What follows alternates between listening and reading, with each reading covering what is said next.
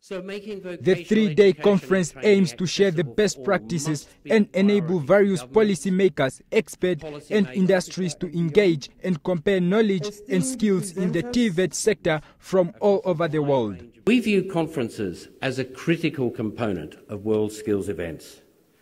They are how our network inspires, learns, collaborates and expands. They bring together stakeholders from across the skills community, educators, policymakers, industry partners and experts, all under one roof to share their knowledge and experiences of best practice in TVET and in skills development. The Minister of Higher Education, Training and Innovation, Dr. Itakanji Murangi, expressed Namibia's excitement at the many opportunities this event presents.